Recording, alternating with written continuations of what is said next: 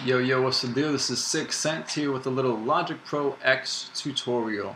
This is covering multi-outputs, except using battery 4. Okay, I looked it up on YouTube and there wasn't a video available showing this technique. So, I'm here today to show you that, alright? So we're just going to create a software instrument and load up battery 4. So instruments, AU instruments, native instruments, battery 4, and notice multi-output 16 times stereo. You can use mono if you want, you can use 8 times stereo, whatever you want to do, but I'm using 16 times stereo, alright? Now, battery is loaded, okay, I'm just having it on my second screen for now as we focus on the mixer window. Click on the mixer button up here, and you'll see the track selected is this battery track. And on this battery track, since we did the 16 times stereo, there's this little plus and minus sign. Click that a whole bunch of times. And there we'll have aux 1 through 15. So you have 16 tracks total, okay, from channel 1 through 16. And we're going to right click, create track, okay. So now we have those aux tracks 1 through 15, okay. So I'm just going to right click after selecting those all and create a track stack. Summing stack is what I'm going to choose. You can check these two different options and read the details right there to see what each one does exactly. It's just basically a subgroup, okay. So I'm going to rename this battery 4. I just press Shift Enter, that's my shortcut to rename. And here's the battery 4. Okay, so now we're down to the last portion here. So I'm just going to open up a little jack kit and just make sure that, okay, the volume is pretty low there. So I'm just going to show you, notice on the jack kit track that all the sounds are coming out of that track. Okay, so to separate each track, which is what we want to do so we can have individual pan, automation, volume control, and so on, you want to right click here. I'm right clicking on the kick, go to output, direct output, and I'm going to do stereo 1 and 2. Okay, so then I have the snare. Okay, I want a snare on the second track, so I'll put output, direct out, 3, 4.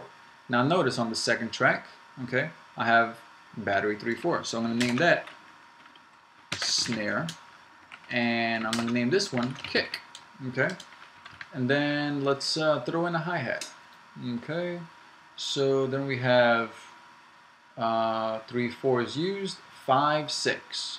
So that's 5, 6. You see battery 5, 6. So we're going to name that hi-hat. Here, let me select that hi-hat, and we'll just leave it like that for now. You can do that for as many different instrument sounds you have in here, library kit samples.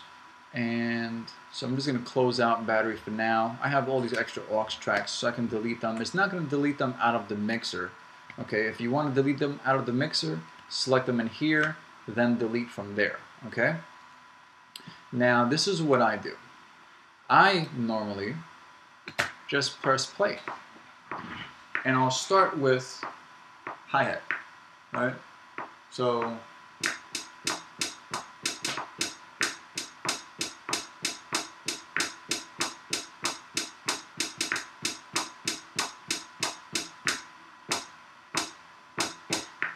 alright, and then you're going to press spacebar, press capture recording, which is right here, and customize capture recording.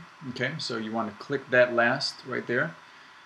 Make sure you have that here, because anytime you press play and you just, playing around on the keyboard or whatever MIDI device you have, you just drop what you just played. Okay, so I started at the end, and this is the pattern that I want. So I select that pattern, click the drop down, flatten.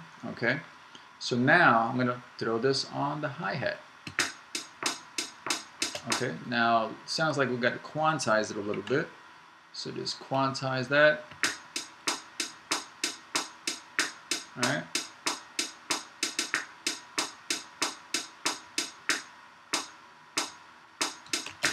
Okay, so now I'll go back here and do the same thing for the snare.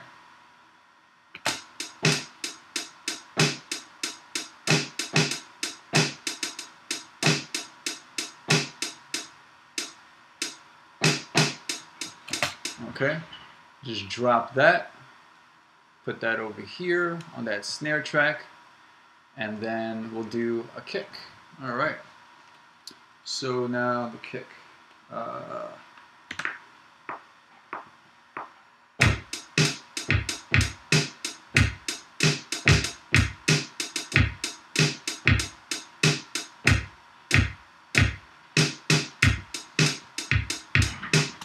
Alright, now we're just going to quantize everything as 16ths. Alright, just select it all, 16ths, and this is what we have.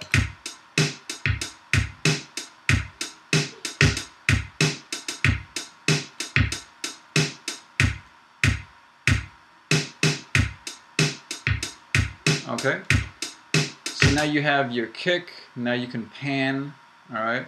So track header, I believe, oh, it's showing the pan, just got to expand this a little bit.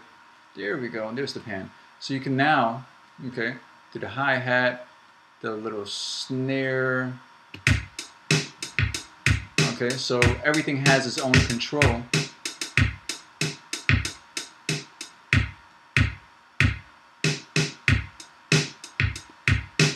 And that's it, guys. So all you have to do is do that inside of battery, okay? Do your output routings inside of Logic, create your tracks from the mixer, and you're set to go. Very simple.